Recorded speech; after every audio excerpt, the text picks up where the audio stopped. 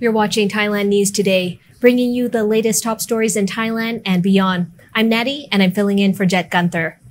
In today's news, all COVID-19 screening measures to be dropped for fully vaccinated domestic visitors. Thailand's diesel price to be 32 baht per litre starting May, and a former Muay Thai boxer turned actor turned comedian has now found his true calling and now is a politician.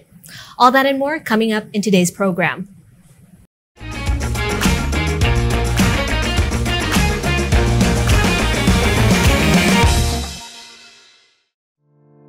Could you please take a moment to click the like and subscribe button? It helps us way more than you know. Starting today's report with some good news for domestic travelers. The governor of Phuket, Narong Wunsiu, says all COVID-19 screening measures will be dropped for fully vaccinated visitors coming to the southern island. His announcement refers to domestic travelers. The announcement came on the back of the infection rate dropping to 98 cases a day. In addition, Narong says 70% of the island's residents have now a booster dose of a COVID-19 vaccine, and healthcare facilities on the island are well equipped to deal with any additional cases. The island is planning to drop its screening measures for vaccinated domestic visitors from this Sunday onwards. The decision was made at a meeting of the island's provincial health officials, which was also attended by the Deputy Governor, Phuket Provincial, a number of state agencies, and representatives from the private sector. In order to help boost domestic tourism on the island, it was agreed to lift screening measures for all fully vaccinated visitors arriving by land and sea from May 1st. It comes as the CCSA approved a proposal to drop PCR testing on arrival for vaccinated international arrivals by air from the same date. However, unvaccinated tourists will still need to take a PCR test. There is also speculation that the much maligned Thailand Pass could be a thing of the past from June 1st, if the COVID situation continues to stabilize and the CCSA votes in favor of the proposal from the Tourism and Sports Minister. Phuket says Phuket will also allow restaurants to serve alcohol until midnight instead of the former cutoff of 11 p.m. after the CCSA approved the move. With entertainment venues still not allowed to reopen, Phuket says that any such businesses that wish to operate as restaurants must first undergo an assessment by Phuket's Provincial Communicable Disease Committee. Still in Phuket, even though Phuket officials banned electric scooters from all public roads in February, they have now approved their use for security operations around Phuket Provincial Hall Complex. Yesterday, officials announced at Provincial Hall that they have approved the use of electric scooters as a test phase to determine how safe they are. Representatives from B Mobility Team Company Limited handed 2 electric scooters to the head of the Phuket Provincial Office. The scooters will be at Provincial Hall for 10 months. Electric scooters were originally banned in the island province in February, when 4 tourists in Patong were charged with using unregistered and untaxed vehicles after they drove electric scooters near a beach resort.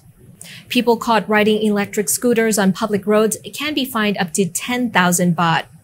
Since scooters are not recognized as vehicles by the Department of Land Transport, people caught riding them can also be charged with operating a vehicle without a valid license.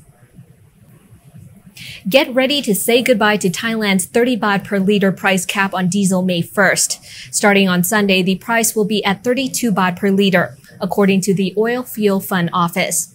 Thailand's permanent secretary for energy said the current 11 baht subsidy per litre is falling to 9.6 baht per litre. Officials from Thailand's energy ministry have warned for the past week that the price is set to surge in May. PM Prayut Chan-o-cha said the fuel oil fund, which has been helping keep the price down, is now hugely depleted. On Tuesday, Thailand's energy minister said the retail price is now at 40 baht per litre, although he stressed that the government will try to raise the price slowly. Now Prayut calls on the public to have sympathy for the government, insisting that the government has limited control over prices. But Thailand's truck drivers are angry, and a group of them rallied in front of Government House in Bangkok yesterday to insist the government to keep the 30 baht per litre cap on. They called for the Energy Minister, Supathana Phongpannichau, to be removed. Good Morning Thailand gets up to 80,000 viewers per week, and we'd like to weaponise our audience for you. That's right. So if you have a business or property or even your house that you'd like to sell. Private yacht? Yeah, we could be in space. I'm not sure about space. Well, all you have to do is contact us on info@thethaiger.com and you can hire us up to a day or even a week and we'll go to your property and do the show live. Good Morning Thailand, coming your way. A big name in Thailand's boxing scene has now joined Thailand's Palang Pracharath Party and will represent the next election in constituency 10 of the Khon Kaen province. The boxer, 49-year-old Somrak Kamsing, won a gold medal in the US in 1996. After he retired from boxing, he became an actor. He then moved into politics. The Palang Pracharath Party heads up the tenuous coalition of conservative parties which form government following the March 2019 general election. The PPRP has not set a target of how many seats it expects to win in Thailand's north, but hopes to be successful in this region. In Thailand's northeast, where Somrak is running, it's expected there will be heated competition between the PPRP and Thailand's Pheu Thai Party. Pheu Thai is one of the country's opposition party. PPRP Deputy Party Leader Chaiwuttana Kamanusorn says he believes PPRP's policy will win the support of people in the northeast and other regions. Thailand's northeast has generally supported progressive parties and was the region that provided so many votes for the Thaksin and Yingluck Shinawatra governments in the past. Somrak grew up in Khon Kaen and started training in Muay Thai when he was just 7 years old. After fighting about 300 matches, Somrak has reportedly only ever lost 12. Somrak was a sports ambassador for the 2013 World Combat Games. Two Chon Buri locals in Got Jan district were in a shock when hunting down a monitor lizard yesterday.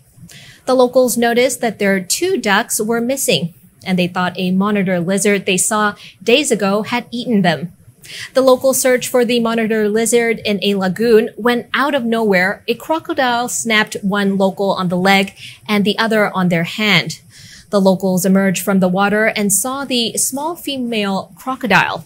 They then used water pumps to decrease the level of water in the lagoon and catch the fierce croc.